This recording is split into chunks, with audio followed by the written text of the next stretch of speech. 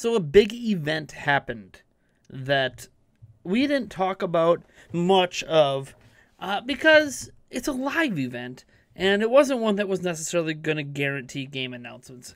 Of course, we're talking about the Nintendo World Championships, which wrapped up, hours ago at this point. And, maybe you're listening to this a bit later, but I wrapped up on Saturday. And I wanted to just give, first off, a round of applause to all of the contestants, especially the person who won at the end of the day and knocked off the defending champion. It's actually amazing. I mean, the defending champion made it all the way back to the finals, which is just an accomplishment in that of itself. But I also want to really, really thank Nintendo. See, when they brought back the Nintendo World Championships at E3 2015, I gotta admit, I kind of thought it was a gimmick. Yeah, they had some famous YouTubers on stage and some silly battles and professional players and all this stuff. It felt like a lot of grandstanding and a lot of just advertising their games.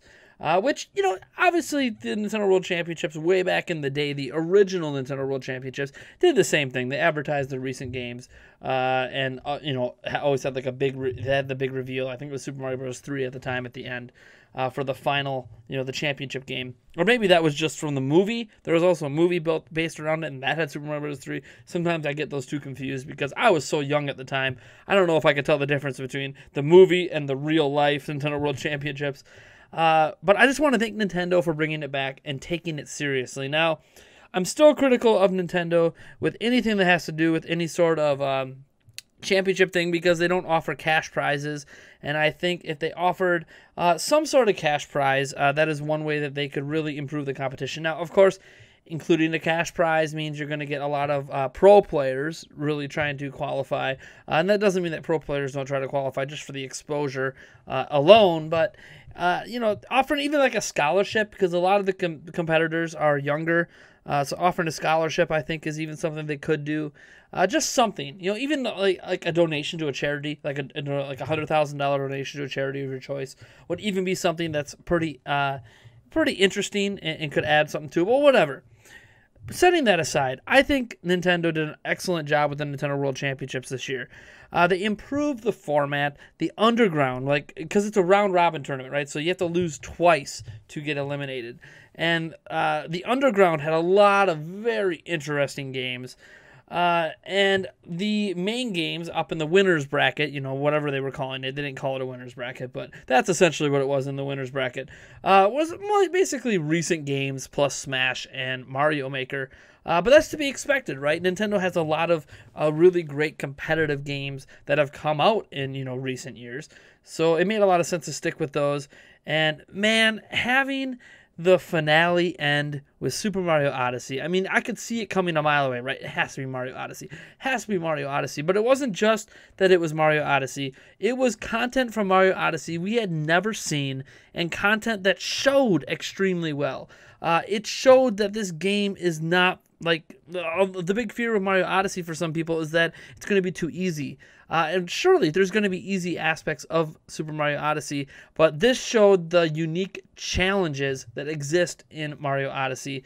And man, was it an epic showdown. I highly suggest if you missed out on the Nintendo World Championships, I will put a link down in the description. It's a 4-hour video, 4-hour live stream, well worth watching all the way through.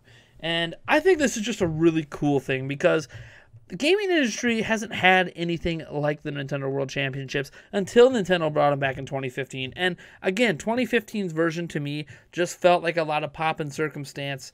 It didn't really feel like Nintendo themselves took it that seriously. But this one in 2017, man, they did a lot of things right. Whether or not you think the qualifying round with Mario Kart 7 was fair or correct, or that there was enough locations, or this and that, that's neither here nor there. At least you knew what the game was, and they gave you time to prepare. There are some improvements I'd like to see. Because at the Nintendo World Championships, this finals, they threw like all the age groups together. I think it would be nice if they had at least 2 separate age groups where you had like the little kids, like the under 10 or under 12, whatever it was, age group, and then you know an age group for over that, and so you end up with 2 Nintendo World Championship, champions at the end. You have the one that for the little kids and the one for the adults and the older kids and adults. But again, that's just my criticism. Maybe it would turn into an 8-hour event if they did that. I have no idea. But I just think personally I would have did that. Plus you could have allowed twice the amount of competitors. But whatever. It's just a really interesting thing that I think they could do, because let's be honest, most kids that come out of the little age bracket to make it to the Nintendo World Championships are not going to win it. You're going to be going up against people who are 16 and older, who are semi-professional gamers. You're not going to really stand a chance against that. You might be able to advance to some of the later rounds. I think there was someone from the younger age bracket who actually made it all the way up to the Splatoon 2 match. But, I mean, let's just be honest. They didn't really have a chance to win it. It is cool seeing them advance, of course, and perform well. But, yeah, they just didn't stand a chance. But beyond that, I'm going to kind of go over some things that I really liked about the Nintendo World Championships. They did a very good job presenting the games. Some of this is because they added spectator modes to certain games. Like Splatoon 2 showed really, really well. But I really like how they presented it. The Mario Kart stuff, you had all 12 players on screen at once, which was really cool. I mean, obviously they flashed around to different moments and key stuff. The commentary was typical Nintendo. I mean, if you watch any Nintendo Treehouse live stream over the past how many years, you kind of get their shtick at this point. About how they're going to handle commentary. They did a fine job. What was interesting is that they had actually some technical difficulties, and they somehow kept the stream entertaining while they were fixing those technical difficulties, and they got them fixed in relatively good time. I mean, Nintendo's had a very professional presentation to all of this, a very professional feeling. They got people from the media. They had Andrea in there, if you don't know who she is. Andrea Roth, she does some stuff at Kind of Funny Games, and she works at some other places, and she's basically part of video game media, and they got her in there to do some presenting of the awards, and it was just a really cool event. Obviously heavily, advertising Nintendo games, but it's the Nintendo World Championships. Did you really expect any different? There's also a video, I'll supposed to link that down below, from CND's channel. He was in the front row, and you can see the crowd just going nuts when Super Mario Odyssey.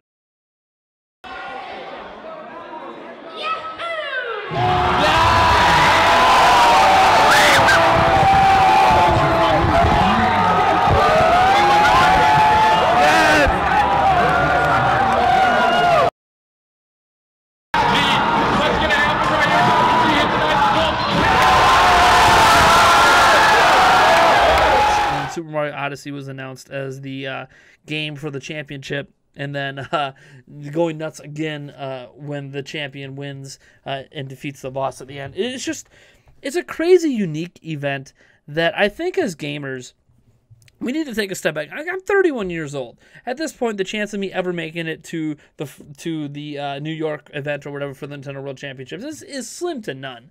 It's not going to happen. There's too many people who are younger than me with better reflexes that are probably going to get there. Maybe I'll make it through 1 year. I don't know, but I have a feeling I won't last very long. But it's just really cool that this exists. I mean, think about this. What other gaming company does anything like this? Now, that's not to say there aren't serious tournaments out there. I know all about the esports scene with the League of Legends and, the Call of Duties of the world and the Maddens of the world. And, some of these games are heavily supported by the developers and publishers. But this has a unique feel to it. This is a truly for everyone event. It's family friendly but serious. And this time around, the games they used and the modes they played, I guess maybe the biggest criticism was that they had 50cc Mario Kart in there, but then at the same time, I think they threw that in there to throw a wrench into 200cc Mario Kart, which you had to do immediately after. I kind of think that was kind of a neat troll. The 50cc race wasn't necessarily that entertaining, but it was a troll that threw off people for going into 200cc, because Nintendo would like to throw some wrenches in there. I think it was a little unfair, having Splatoon 2 so late in the tournament. But again, whatever. Everything worked out. The match ended up being, the Splatoon 2 match was one of my favorite, both of them. Both the matches, my favorite matches in the entire event came from Splatoon 2. The Super Mario Odyssey stuff at the end was also really, really interesting because it was all brand new. and watching the different skill levels and all that. But I gotta say, this just... Let me know what you guys think. If you caught the Nintendo World Championships, I'm really interested in what you guys think about it. I'm so thankful, Nintendo. Thank you, Nintendo.